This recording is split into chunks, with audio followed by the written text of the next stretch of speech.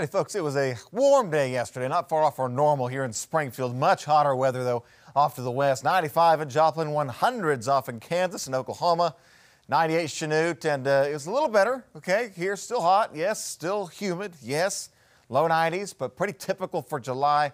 Today, we're going to heat things up just a bit more, okay? We have a heat advisory in play for this afternoon and Tuesday afternoon, area-wide. Anywhere you look, got a heat advisory in play for heat index values, 105 to 110. For both today and for tomorrow. And then the good news is that's it. A shift in the pattern brings in some cooler air. Looks like it's going to stay for a while. Great news there. But the high pressure, the heat dome right now, spinning over the Four Corners area. Here it is, that clockwise motion, high pressure. There you go, from left to right. We're right on the edge, the eastern edge of that high pressure. What's up to the north and east of us is where we're going to find our cool down. Right now, the storm track is going through parts of Minnesota, northern Iowa, Wisconsin, and parts of Illinois and Indiana.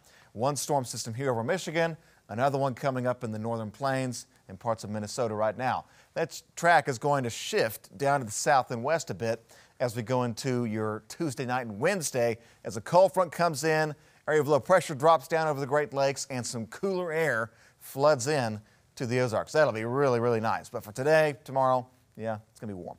A few clouds out there for this morning, but we should be seeing mostly sunny skies for later this afternoon. 74 degrees, south winds, 5-10 miles an hour for this morning. Very humid. Dew points right now near 70. That's the oppressive category, so get ready for it. Mid-70s here in Springfield and off to the east of Highway 65.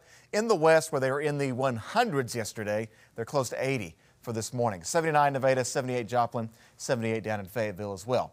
For the rest of the day, yeah, mid-90s, feeling like the triple digits for later today. Winds a little breezy, a few clouds this morning, but we'll see again plenty of sun later on for today. So take a look at Futurecast. It's pretty quiet today, not much happening there, just a hot day. We go into Tuesday, maybe a round of maybe some showers across central Missouri for Tuesday morning. Mostly dry though, but we will see some clouds develop in the area already for Tuesday morning.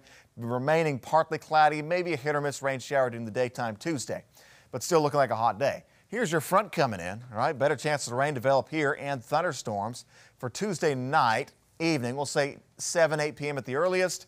Midnight, 1 a.m., 2 a.m. rain continues into your Wednesday morning. By Wednesday afternoon, it begins to break off a bit. Maybe some lingering activity for Wednesday night.